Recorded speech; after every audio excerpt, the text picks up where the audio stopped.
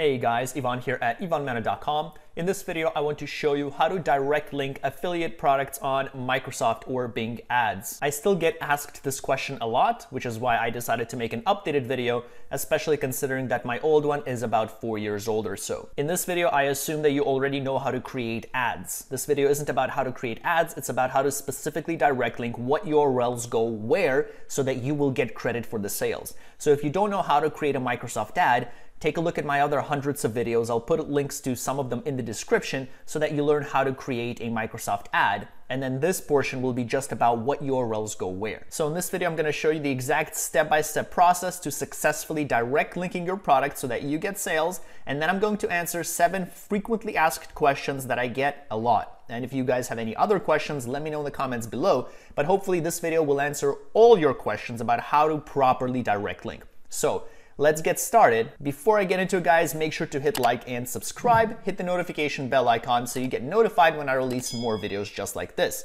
That being said, let's get straight into it. So what I have here is an ad for Diabetes Freedom. Okay, so it's this ClickBank product here. It doesn't have to be ClickBank, you can use any product, but we're using this affiliate product, Diabetes Freedom, as an example. And here's our ad for it. So what URLs go where? I'm gonna click edit. And we have this final URL spot. If you enter just their final URL, obviously you're not gonna get credit, okay? So let's see what we have to do. So the first thing you guys do have to do is create a ClickMagick tracking link. Tracking is absolutely important. I don't understand how some of you run these ads without tracking. You have no idea what works, what doesn't. So the first thing we're gonna do is I'm gonna click on promote here, and I'm gonna generate hop link. I'm gonna copy this. I'm gonna go over here. I'm gonna go into ClickMagick. I'm gonna create new link. I'm just gonna paste it here. I'm going to, I cover all this stuff really in my other videos, so this is just kind of a recap, but take a look at my video on how to set up sales tracking with ClickMagick and ClickBank. That way you will know exactly where your sales came from, guys. This is a huge, very important deal. So over here, let me say, for example, Diabetes Freedom DL for direct link, Diabetes DL, okay? So let's create links. So this is the first step, is creating our ClickMagick tracking link, okay? So we have this URL here, and we have our link here. This is our tracking link. This is the link we'll be using. So if we head back over into Microsoft Ads, what URL do you put here? So we have 2 URLs we have to enter. We need to enter something here, and we need to enter something here in the tracking template. For the final URL, you are not going to enter this, okay? You are not going to enter this. What you have to do is click on this link, and whatever URL shows up here, that's what you have to add. Now, you don't need to add the full thing. So it's up to you guys to check and make sure what works. For example, we're gonna copy this, we're gonna copy it, and we're gonna paste it and hit enter. Sometimes this works, sometimes it doesn't, because sometimes for your URL, you have other things. You have something like diabetesgonow.php, for example. If that's the case, and if typing in just that didn't work, then make sure to enter the whole thing. So it's up to you to check and to make sure that whatever you're entering works. For example, if that didn't work in our example, what I would then do is I would just copy this whole thing, and then I would test it. So I'm gonna copy it, Control C, I'm gonna paste it, and I'm gonna hit enter, and this works fine, okay? So you can use this link. So in the final URL, guys, you will always only put the link that you see when you land on the page. So in this case, it's this. You can add this affiliate ID, it doesn't matter. You will not get credit by using this link. So you still need the tracking template. So you can add that or you can skip it, doesn't matter. So in my case, I'm just gonna go ahead and take this, I'm gonna copy it, we're gonna go back to Microsoft Ads, and we're gonna paste it here, which I already had here, but you know, just again.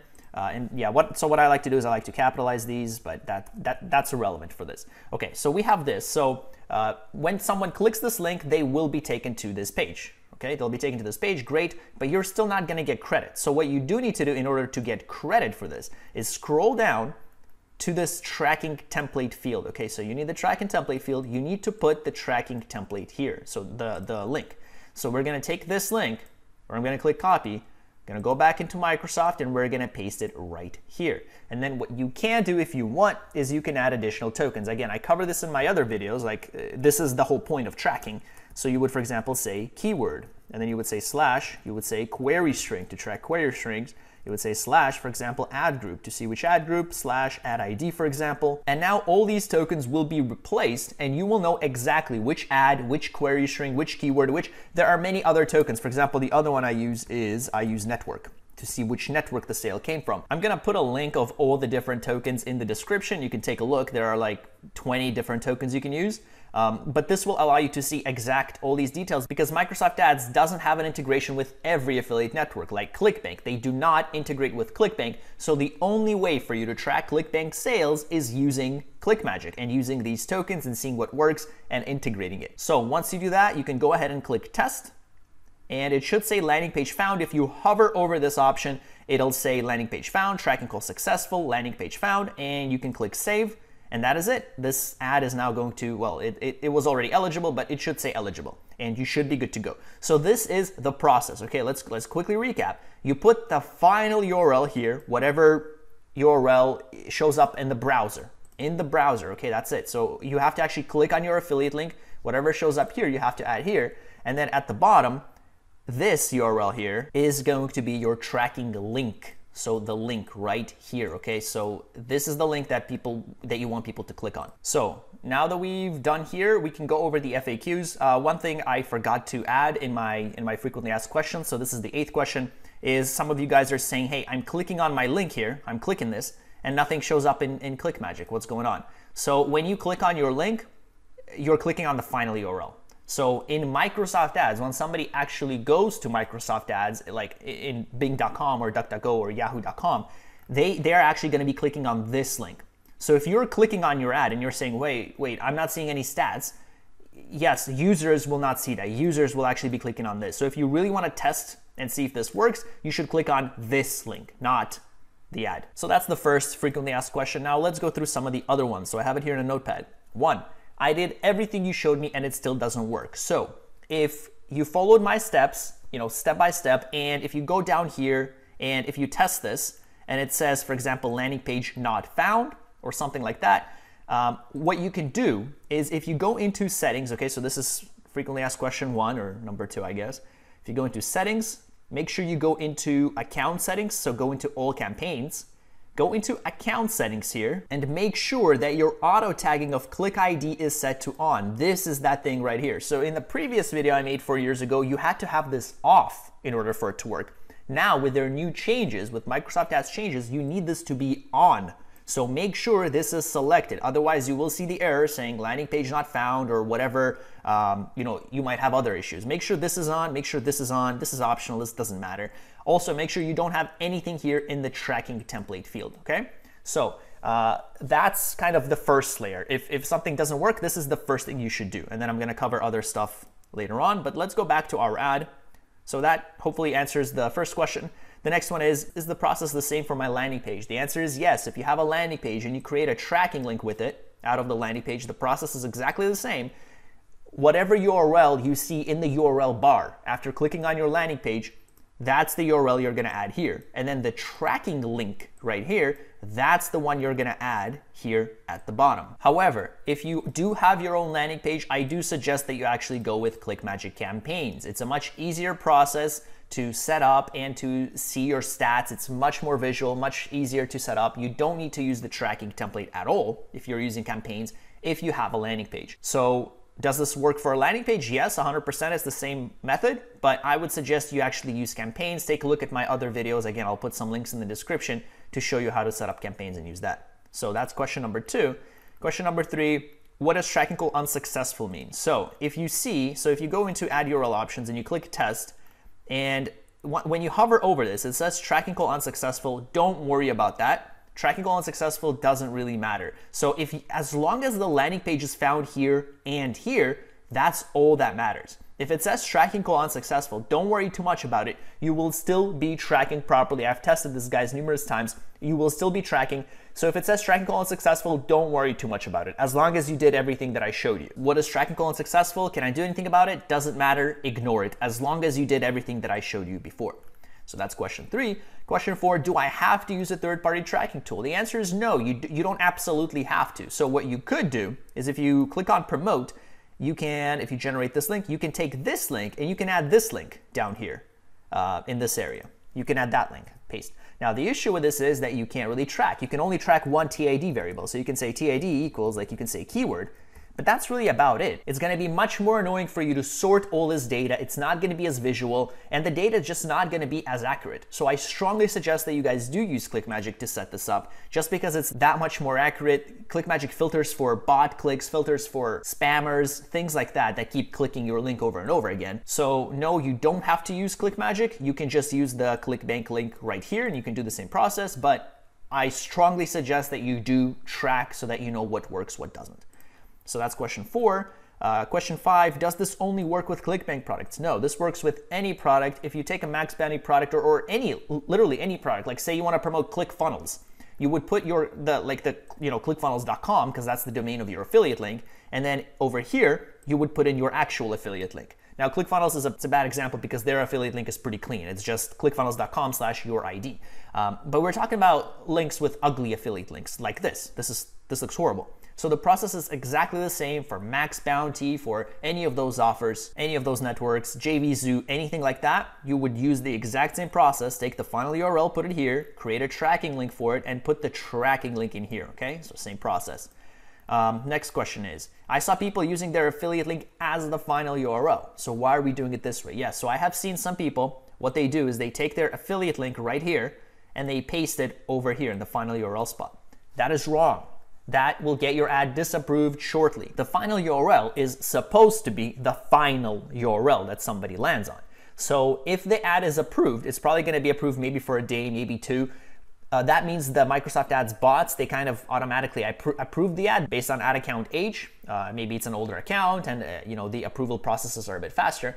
But as soon as the bots actually scan the site, the ad will 100% be disapproved because the final URL is not meant for like a redirect URL. You can't put our tracking link in here. It will be disapproved. You have to put the final URL. If you see other people not doing it correctly, sucks for them. Their ads are going to be disapproved. Moreover, that's probably not something you want to do. I don't think you want your URL here to show this ugly thing. If you type in, buy diabetes freedom solution, and you see this URL, that doesn't look too trustworthy, right? So either way, this method works in your benefit because this just looks so much nicer, okay? So that's question number 6. Question number 7. You still did everything that I showed, including going into settings, and it still doesn't work. So there are 2 things you can do here. One is, if you are 100% sure that everything you did here follows exactly what I show you, you can contact their support. So click on help, click on start live chat, and say, hey, excuse me, right? So, let's just do it here. I need help. You say, hey, for this campaign called Diabetes Freedom, here's my account ID, here's my name, right? All that stuff. My ad got disapproved for URL mismatch or something doesn't work. It says landing page not found. However, if you click on my tracking template and if you click on my final URL, the result is the exact same page. Can you please look into it? So I have had that happen sometimes and they manually approved my ads. Unfortunately, it had to go through a process. They didn't just click a button. I had to wait a bit, but it was manually approved.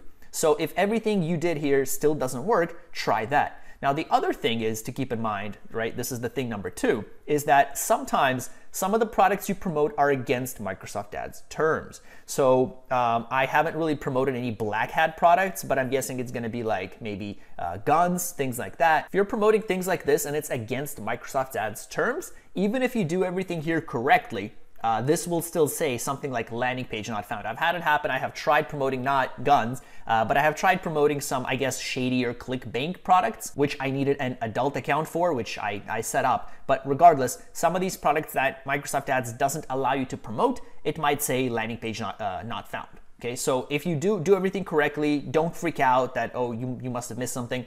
It's probably a product that you can't promote. So just take a step back and think, hey, is this a grayish product or is this a normal product like a diabetes freedom solution? Hey guys, so I've been doing a lot of testing and there is one more thing you could do. If nothing else works from the earlier steps, there's one more thing you could do to make this work. And this revolves around reformatting our tokens here. So if you're not using tokens, everything's going to work fine. But if you are tracking, of course, you're using at least 1 or 2 or 3 or whatever, we have to reformat this to make it to work. So right now it says landing page found. This is all good and well. But if it doesn't work for you, regardless of what you do, what we have to do is, right, here's our tracking link. So what I'm going to do is I'm going to go ahead and copy this link here, paste it in a notepad, And what we're gonna do is we're gonna use UTM parameters. So that is usually the foolproof way. So go into campaigns, click on the wrench icon, click on URL builder, and over here, we're gonna add these values. So you don't actually have to enter anything in here. We're just looking at these values, that's it. So let's go back into our notepad. So instead of saying keyword and a slash, we're gonna delete that slash. We're gonna say question mark UTM underscore source equals keyword, okay? And this is gonna be our format. So instead of that slash, you're gonna delete it. You're gonna say ampersand UTM medium equals query string, okay? And you're gonna separate it out with query strings. And if nothing else worked for you guys, this is really the foolproof way. It's only in some cases that you're gonna have to use this, but if nothing else works, this is kind of the last possible solution. So for the next one, you're gonna say query string, you're gonna say and UTM campaign equals, obviously, you know, if you're only using 3, you could just use 3, but you do need, I believe, at least 3 for this to work. So that's why this is my favorite approach, but if nothing else works, just use at least 3 tokens with this, UTM source, UTM medium, UTM campaign, and it should work. You could try less than 3 and see if that works for you. It actually might, because this isn't a campaign link, it's a tracking link, but just to be on the safe side. And you're gonna repeat the process for as many as you have. So then you would say UTM term equals add ID, and then you're gonna delete this slash, and you're gonna say and UTM content equals network, okay? And this is gonna be our new link that we're gonna use, okay? So like I said, a bit more tedious, but this generally works foolproof. So, oops. You're gonna paste it here, and now it's gonna be formatted like this. Now you can hit test, and this should work here anyway, right? Now this should work regardless of whether you have, remember I told you guys to go into settings and to toggle on or off those, yeah, so that's what it should look like. Your settings, right? Your auto tagging and stuff. So this works regardless of whether you have auto tagging or not. So if I go to all campaigns, let me just show you real quick. If I go into settings, I go to account settings. So you don't have to have anything. So this one is irrelevant. This is about talking about conversions, but these two. So let's suppose I disable these two now. All right, I'm gonna hit save. We're gonna go back into our ad, click on this ad, and I believe this was the one we changed. Yeah, okay, so that's what it should look like. Remember, you're using these UTM parameters. So if you remember these, if you memorize these, you don't have to go back into campaigns. Again, it's, if you click on wrench icon, URL builder, okay? And then it's gonna be here. So yeah, if we open this again and if we test it, now that I removed parallel tracking and I removed add MS click ID, it still says landing page found, it still says tracking call successful, okay? So this is like a last resort. Like I said, I don't really like using this just because it's, you know, you have to add all these variables and you might have to have at least 3. I'm not sure about that, but this is gonna be the way to make this work, okay? So regardless, if it doesn't work for you without this, and after everything you've tried, it still doesn't work, then this should be like a foolproof way to have this work. All right, hope that helped. So that's it for the questions. Let me know in the comments if I missed something. These are the biggest questions that I've been getting over the years, but this is how you direct link products on Microsoft Ads. On Google Ads, some of you might also be asking, is it the same on Google Ads? Not quite. It's risky to do it on Google. I'm going to make a video showing you how to almost direct link on Google Ads, which involves really building out a landing page and creating a page that looks very similar to the sales page. But you can't really do this with Google Ads. I have heard bad horror stories of people's accounts getting disapproved, and you know, it's not a good thing to do. So you shouldn't risk it. So that is it, guys. If you enjoyed this video, take a look at my courses at ivanmana.com/old-courses, where I teach you how to create Microsoft ads in very thorough detail, Facebook ads, Google ads, all that stuff, remarketing so that you can retarget people and get higher quality traffic. But that is it. Thank you so much for watching. I will see you in the next video.